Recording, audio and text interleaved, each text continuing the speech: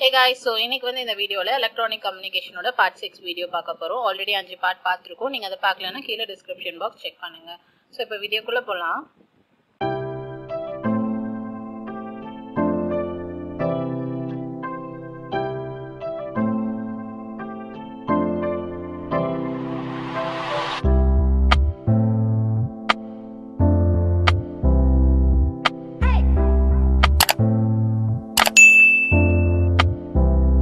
Last part வரைக்கும் electronic அதோட devices பத்தி பார்த்தோம். சோ இப்போ வந்து இந்த பார்ட்ல இருந்து கம்யூனிகேஷன் பத்தி பார்க்க போறோம். சோ கம்யூனிகேஷன்ன்றது நம்மளோட உலகம் உருவானதுல இருந்தே கம்யூனிகேஷன் வந்து இருக்கு. சோ இப்போ நம்ம வந்து இன்னொருத்தர் கிட்ட பேசுறதே வந்துட்டு என்னன்னா அதுவே வந்து ஒரு கம்யூனிகேஷன் தான். சோ இந்த மாதிரி கம்யூனிகேஷன் வந்து வேர்ல்ட் வந்து கிரியேட் ஆன டைம்ல இருந்தே இருக்கு.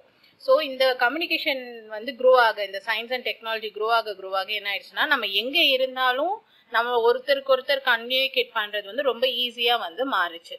ஸோ இன்ஃபர்மேஷன் வந்து ஒருத்தர்கிட்ட இருந்து இன்னொருத்தருக்கு எர்த்ல எங்க இருந்தாலும் நம்ம வந்து இன்ஃபர்மேஷன் வந்து எக்ஸ்சேஞ்ச் பண்ற அளவுக்கு இந்த கம்யூனிகேஷன் வந்து கொண்டு வந்துச்சு. ஸோ கம்யூனிகேஷன் வந்து டெவலப்மெண்ட் யாரெல்லாம் பண்ணாங்கன்னு பாத்தீங்கன்னா ஜேசி போஸ்ல இருந்து ஜி மார்க்ரோனி அண்ட் அலெக்சாண்டர் கிரஹாம்பெல் இவங்க எல்லாமே வந்து கம்யூனிகேஷனை வந்து ஒரு லெவலுக்கு வந்து டெவலப் பண்ணிட்டே வந்து வந்தாங்க. ஸோ கம்யூனிகேஷன்ன்றது ஒரு லார்ஜஸ்ட் சைஸா இருக்கு அண்ட் ரொம்ப ஓல்டஸ்டாவும் இருக்கு. டெலிகிராம், டெலிஃபோன், ரேடியோ இது மாதிரி வந்து ஒரு சென்ச்சுரியில ஒன்னு வந்து கண்டுபிடிச்சிட்டு வந்தாங்க. ஸோ அப்போ மிட் அண்ட் லேட் 19th சென்ச்சுரியில தான் என்ன பண்ணாங்கன்னா ஒரு ஷார்ட் பாசிபிள் டைம்ல லாங் டிஸ்டன்ஸுக்கு வந்து எப்படி டிரான்ஸ்மிட் பண்ணலாம் அப்படின்றத கண்டுபிடிச்சாங்க. அண்ட் 20th சென்ச்சுரியில அந்த டிரான்ஸ்மிட் பண்ற ஸ்பீடையும் அந்த டிரான்ஸ்மிட் பண்ற டேட்டாவோட செக்யூரா எப்படி டிரான்ஸ்ஃபர் பண்ணலாம் அப்படின்றத வந்துட்டு டெவலப் பண்ணாங்க. ஸோ எல்லா செக்டார்லயுமே இந்த கம்யூனிகேஷன் யூஸ் பண்றாங்க. ஃபார் எக்ஸாம்பிள் எல்லா இடத்துலயுமே இப்போ பாத்தீங்கன்னா ஜிபிஎஸ், சேட்டிலைட், மொபைல் கம்யூனிகேஷன் எல்லாமே வந்து இப்போ வரைக்கும் யூஸ் பண்ணிட்டு இருக்காங்க. நெக்ஸ்ட் வந்து இந்த கம்யூனிகேஷன் பண்றதுக்கு நிறைய டிவைசஸ் யூஸ் பண்ணுவாங்க இங்க டிரான்ஸ்மிட் பண்ணி அங்க ரிசீவ் பண்றதுல. ஸோ அதுல வந்து நடுவில் என்ன இருக்கும்னா மாடுலேஷன் பண்ணுவாங்க. ஸோ இந்த மாடுலேஷன் அப்படின்றது என்னன்னா இப்போ ஒரு இன்ஃபர்மேஷனை இங்க இருந்து பக்கத்துல டிரான்ஸ்மிட் பண்றோம்னா எந்தவித மாடுலேஷனுமே நம்மளுக்கு தேவையில்ல, சும்மா நார்மலா வந்து டிரான்ஸ்மிட் பண்ணிடலாம். ஏன்னா வந்து அந்த இன்ஃபர்மேஷன் சிக்னலோட எனர்ஜி பாத்தீங்கன்னா சஃபிஷியன்டா இருக்கும். பட் அதுவே ஒரு லாங் டிஸ்டன்ஸ்க்கு டிரான்ஸ்மிட் பண்ணோம்னா என்ன ஆகும்னா இங்க இருந்து அங்க வந்து எந்த வித லாஸ் இல்லாம அந்த இன்ஃபர்மேஷனை கொண்டு போகணும். ஸோ அதுக்கு என்ன பண்ணுவாங்கன்னா நிறைய டெக்னிக்ஸ் வந்து யூஸ் பண்ணுவாங்க. ஸோ இப்போ லாங் டிஸ்டன்ஸ் டிரான்ஸ்மிட் பண்ணும்போது இந்த லோ ஃப்ரீக்வன்சி இன்புட் சிக்னல் என்ன பண்ணுவாங்கன்னா ஒரு ஹை ஃப்ரீக்வன்சி ரேடியோ சிக்னலோட சேர்ப்பாங்க. சேர்த்து அதை அனுப்புறது தான் என்னன்னு சொல்றாங்கன்னா மாடுலேஷன் அப்படின்னு வந்து சொல்றாங்க. ஸோ அந்த ஹை ஃப்ரீக்வன்சி சிக்னல் சேர்க்கிறாங்கல்ல அதுதான் என்னன்னு சொல்லுவாங்கன்னா கேரியர் சிக்னல் அப்படின்னு வந்து சொல்லுவாங்க. ஸோ அதுதான் இந்த பேஸ் பேண்ட் அதாவது இன்புட் சிக்னலோட அனுப்புவாங்க. இந்த ஃப்ரீக்வன்சி இந்த கேரியர் சிக்னலோட ஃப்ரீக்வன்சி ஹையா இருக்கனால இது வந்து லாங் டிஸ்டன்ஸுக்கு எந்த வித டிஸ்ட்ராக்ஷனும் இல்லாம போய் சேர்றதுக்கு வந்து அந்த கேரியர் சிக்னல் வந்து யூஸ்ஃபுல்லா இருக்கு. ஸோ இந்த கேரியர் சிக்னல்ன்றது என்னன்னா சைன் வேவ் சிக்னல் தான் இந்த கேரியர் சிக்னல். ஸோ இந்த கேரியர் சிக்னல் வந்து கம்யூனிகேஷன் மீடியமோட ரொம்ப கம்பேட்டபிளா இருக்கிறனால இது வந்து நம்மளுக்கு ரிசீவ் ஆகுற சிக்னல் வந்து நல்ல எஃபிஷியன்டா வந்து ரிசீவ் ஆக இந்த கேரியர் சிக்னல் வந்து யூஸ் ஆகுது. ஸோ இந்த கேரியர் சிக்னலை வந்துட்டு 3 விதமா வந்து மாடிஃபை பண்ணுவாங்க. ஒன்னு வந்து ஆம்ப்ளிடியூட மாடிஃபை பண்ணுவாங்க. ஸோ அது என்னன்னு சொல்லுவாங்கன்னா ஆம்ப்ளிடியூட் மாடுலேஷன் சொல்லுவாங்க.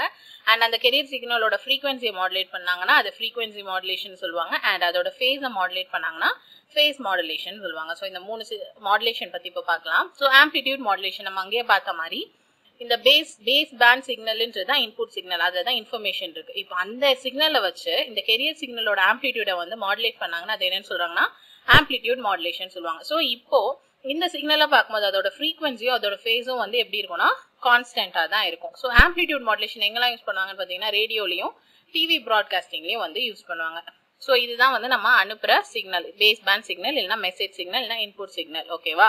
ஸோ இப்போ இதுல இருந்து இதுதான் வந்து கேரியர் சிக்னல். இந்த சிக்னலை இந்த சிக்னலோட சேர்ப்பாங்க. ஸோ இப்படி சேர்க்கும் போது என்ன ஆகுது நம்மளுக்கு மாடுலேட்டர் சிக்னல் கிடைக்குது. இங்க பாத்தீங்கன்னா இப்போ இந்த சிக்னல் இதோட சேரும் போது என்ன ஆகுது அதோட கேரியர் சிக்னலோட ஆம்ப்ளிடியூட் வேரி ஆகுது. ஆம்ப்ளிடியூட் வந்து இந்த ஹைட் தான், இது சேமா இருக்கு. பட் இங்க பாத்தீங்கன்னா அதோட ஆம்ப்ளிடியூட் இந்த ரெட் சிக்னல் பாத்தீங்கன்னா மாறி மாறி இருக்கு. ஸோ ஆம்ப்ளிடியூட் மாடுலேட் ஆகுது. ஸோ இந்த மாதிரி பண்றதுதான் ஆம்ப்ளிடியூட் மாடுலேஷன்.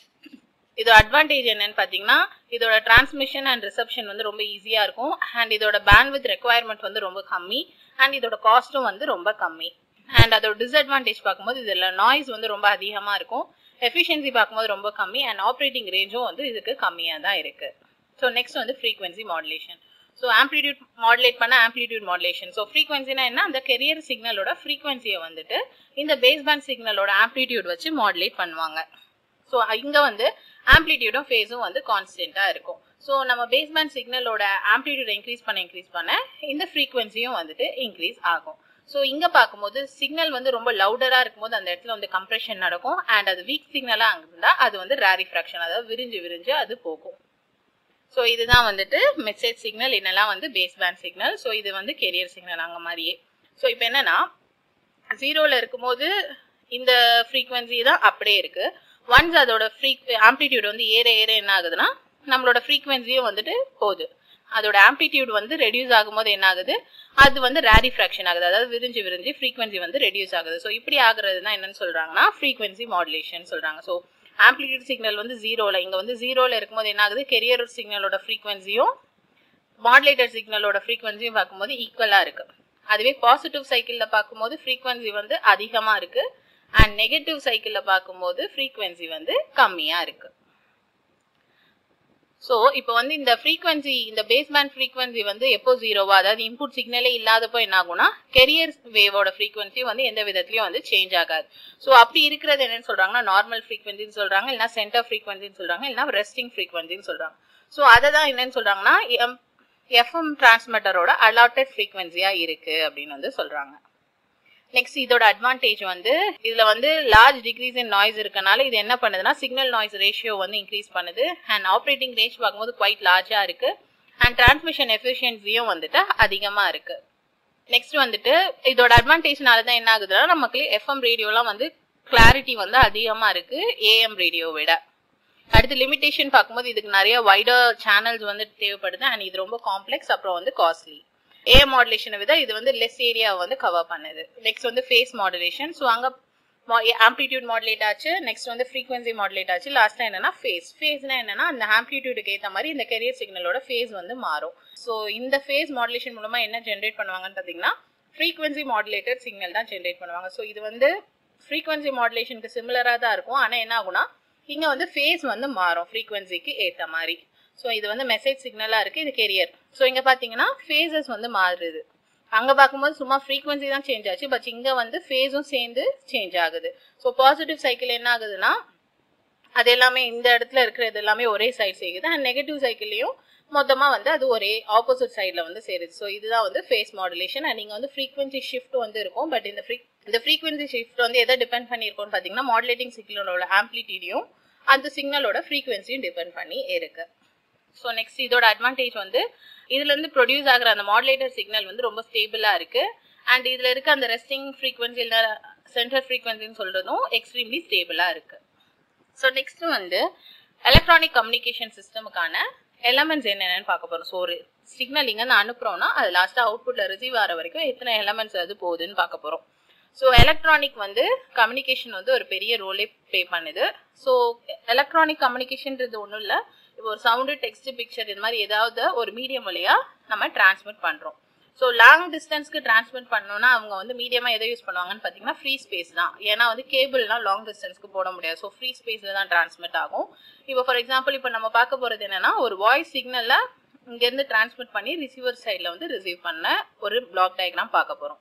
ஸோ இதுதான் பிளாக் டயக்ராம். இது டிரான்ஸ்மிஷன் சைடு, இது ரிசப்ஷன் சைடு. முதல்ல ஒரு இன்புட் டிரான்ஸ்டியூசர் யூஸ் பண்றாங்க, அப்புறம் ஆம்பிளிஃபை பண்றாங்க, ஆசிலேட் பண்ணி மாடுலேட்டர்ல அனுப்பி அதை பவர் ஆம்பிளிஃபை பண்ணி ஆண்டனா மூலமா கம்யூனிகேஷன் சேனலுக்கு அனுப்புறாங்க. நெக்ஸ்ட் ரிசப்ஷன்ல அந்த கம்யூனிகேஷன் சேனல்ல ஆண்டனா மூலமா எடுத்து ரிசீவர்ல அனுப்பி டிமாடுலேட் பண்ணி அதுக்கப்புறம் என்ன பண்றாங்க ஆம்பிளிஃபை பண்ணி அவுட்புட் டிரான்ஸ்டியூசர்ல வந்து எடுக்கிறாங்க. ஸோ டிரான்ஸ்மிஷன்ல பார்க்கும்போது ஃபர்ஸ்ட் வந்து இங்க பாஸ் ஆகிறதுக்கு நம்மளுக்கு என்ன வேணும், இன்ஃபர்மேஷன் வேணும். ஸோ அந்த இன்ஃபர்மேஷன் என்னவா, ஸ்பீச்சா, மியூசிக், பிக்சர் இல்லைனா கம்ப்யூட்டர் டேட்டாவா இருக்கு. அண்ட் அந்த இன்ஃபர்மேஷனை தான் இந்த இடத்துல இன்புட்டா கொடுக்குறாங்க. எதுக்குன்னா இந்த இன்புட் டிரான்ஸ்டியூசருக்கு. அதுக்கப்புறம் என்ன பண்றாங்க, அந்த இன்புட் டிரான்ஸ்டியூசர் என்ன பண்ணணும்னு பாத்தீங்கன்னா இந்த இன்ஃபர்மேஷன், அதாவது இந்த சவுண்டு, மியூசிக், பிக்சர்லாம் இருக்குல்ல, அதை வந்து ஒரு எலக்ட்ரிக்கல் சிக்னலா கன்வெர்ட் பண்ணும். ஸோ இந்த எலக்ட்ரிக்கல் சிக்னல் என்னன்னு சொல்லுவாங்க, பேஸ் பேண்ட் சிக்னல் சொல்லுவாங்க. அண்ட் அதுதான் வந்து இன்புட் சிக்னலா வந்து ஆக்ட் பண்ணுது. ஸோ அதுக்கப்புறம் இந்த மொத்த பார்ட், இந்த amplifier, oscillator, modulator, power amplifier, இது எல்லாத்தையும் என்னன்னு சொல்லுவாங்கன்னா டிரான்ஸ்மிட்டர் அப்படின்னு வந்து சொல்லுவாங்க.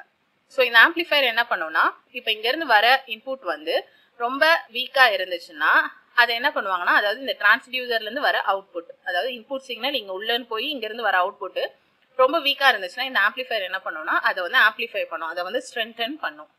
அதுக்கப்புறம் என்ன ஆகும், இந்த ஆசிலேட்டர் என்ன பண்ணும்னா ஒரு கேரியர் வேவ்ஸ், அதாவது அந்த இன்புட் சிக்னலோட சேர்ந்து மாடுலேட் ஆகி போறதுக்கு நம்ம இப்போ பார்த்த மாதிரி அந்த கேரியர் வேவை இந்த ஆசிலேட்டர் தான் வந்து ஜென்ரேட் பண்ணும். காரணம் அது லாங் டிஸ்டன்ஸுக்கு டிரான்ஸ்மிட் ஆகிறதுக்காக. அதுக்கப்புறம் என்ன ஆகும், இந்த மாடுலேட்டர் என்ன பண்ணும், இந்த பேஸ் பேண்ட் சிக்னலையும் இங்க இருந்து ப்ரொடியூஸ் ஆன கேரியர் சிக்னலையும் சேர்த்து மாடுலேட் பண்ணி வெளியே வந்து ஒரு மாடுலேட்டர் சிக்னலை வந்து அனுப்பும். நெக்ஸ்ட் இந்த பவர் ஆம்பிளிஃபையர் என்ன பண்ணும்னா அந்த எலக்ட்ரிக்கல் சிக்னலோட பவர் லெவலை இன்க்ரீஸ் பண்ணி விடும். அங்க இருந்து என்ன பண்றாங்க, இந்த டிரான்ஸ்மிட்டிங் ஆண்டனா, ஸோ இதுதான் வந்து டிரான்ஸ்மிட்டிங் ஆண்டனா, அதுக்கு அனுப்புறாங்க. ஸோ இது என்ன பண்ணும், இந்த ரேடியோ சிக்னல் இங்கேருந்து வந்த அந்த எலக்ட்ரிக்கல் சிக்னலை என்ன பண்ணும்னா ஸ்பேஸ்ல, அதாவது ஃப்ரீ ஸ்பேஸ்ல வந்து அனுப்பிவிடும். ஸோ அது என்ன ஆகும்னா அந்த ஃப்ரீ ஸ்பேஸ்ல எலக்ட்ரோ மேக்னெட்டிக் ஃபார்ம்ல வந்து எலக்ட்ரோ மேக்னெட்டிக் வேவா வந்துட்டு அது என்ன ஆகும்னா ஒரு இடத்துல இருந்து இன்னொரு இடத்துக்கு டிரான்ஸ்மிட் ஆகும். அண்ட் கம்யூனிகேஷன் சேனல்ன்றது இங்க லாங் டிஸ்டன்ஸ்க்கு டிரான்ஸ்மிட் பண்றதுனால ஃப்ரீ ஸ்பேஸ் யூஸ் பண்ணுவாங்க. ஸோ கம்யூனிகேஷன் சேனல் என்ன பண்ணணும்னா நார்மலா இங்க இருக்கிற எலக்ட்ரிக்கல் சிக்னலை ரிசீவருக்கு கொண்டு போகும். ஸோ கொண்டு போகும்போது என்ன ஆகும், நிறைய விதமான நாய்ஸஸ்லாம் வந்து அதுல ஆட் ஆகி தான் வந்து போகும்.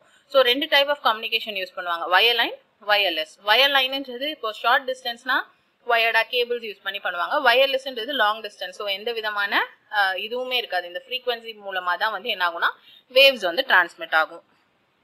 Next reception side. ஸோ நம்ம அங்கே பார்த்த மாதிரி இந்த சிக்னல் வந்து ஃப்ரீ ஸ்பேஸ்ல டிரான்ஸ்மிட் ஆகி வரும்போது என்ன இருந்துச்சு, நாய்ஸ்லாம் அது கூட ஆட் ஆகும்னு சொன்னோம். ஸோ நாய்ஸ்ன்றது ஒரு அன்டிசைரபிள் எலக்ட்ரிக்கல் சிக்னலாக வந்து இருக்கு. ஸோ அது என்ன பண்ணும்னா இந்த இன்ஃபர்மேஷன், அதாவது நம்ம அங்கே தான் டிரான்ஸ்மிட் பண்ண அந்த இன்ஃபர்மேஷன் சிக்னல் என்ன பண்ணும், அதோட குவாலிட்டியை வந்து என்ன பண்ணிடணும்னா இது ரெடியூஸ் பண்ணிடும். ஸோ இந்த நாய்ஸ் வந்து மேன்மேடாகவும் இருக்கலாம், இல்லைனா வந்து நேச்சுரலாகவும் இருக்கலாம். ஸோ இந்த நாய்ஸை வந்து நம்ம கம்ப்ளீட்டாக எலிமினேட் பண்ண முடியாது. பட் என்ன பண்ணலாம்னா நிறைய டெக்னிக் யூஸ் பண்ணி என்ன பண்ணிடுவாங்க, அந்த கம்யூனிகேஷன் சேனல் இருந்து ரிசீவ் பண்ணும்போது என்ன பண்ணிடுவாங்கன்னா இந்த நாய்ஸ் எல்லாம் வந்து எடுத்துருவாங்க. அதுக்கப்புறம் என்ன ஆகும், இந்த ரிசீவிங் ஆண்டனால இருந்து சிக்னலை வந்து ரிசீவ் பண்ணுவாங்க. ரிசீவ் பண்ணி இந்த ரிசீவிங் ஆண்டனா என்ன பண்ணும்னா அங்கிருந்து வர எலக்ட்ரோ மேக்னெட்டிக் வேவை ஆர்எஃப் சிக்னலா வந்து கன்வெர்ட் பண்ணி இந்த ரிசீவருக்குள்ள கொடுக்கும். ஸோ இந்த ரிசீவர்ல என்னெல்லாம் இருக்கும்னு பார்த்தீங்கன்னா டிமாடுலேட்டர், ஆம்பிளிஃபையர், டிடெக்டர் எல்லாமே இருக்கும். இந்த டிமாடுலேட்டர் என்ன பண்ணும், அங்கே மாடுலேட் பண்ணும்போது பேஸ்பேண்ட் கூட கேரியர் சிக்னல் ஆட் ஆகி வந்துச்சு.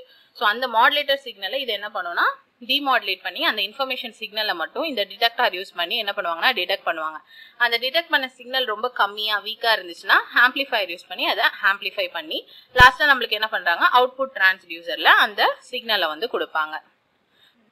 ஸோ இந்த டிரான்ஸ்மிஷன் டைம்ல என்ன ஆகும்னா ரொம்ப லாங் டிஸ்டன்ஸ்க்கு டிரான்ஸ்மிட் பண்ண வேண்டியது இருந்துச்சுன்னா என்ன பண்ணுவாங்கன்னா நடுவில் வந்து ரிப்பீட்டர்ஸ் யூஸ் பண்ணுவாங்க. ஸோ இந்த ரிப்பீட்டர்ஸ் என்ன பண்ணோம்னா இன்ஃபர்மேஷனை வாங்கி அதை வந்து மறுபடியும் நல்லா ஆம்பிளிஃபை பண்ணி நாய்ஸ் எல்லாம் எடுத்து மறுபடியும் ஆம்பிளிஃபை பண்ணி என்ன பண்ணணும்னா அது டிரான்ஸ்மிட் பண்ணும்.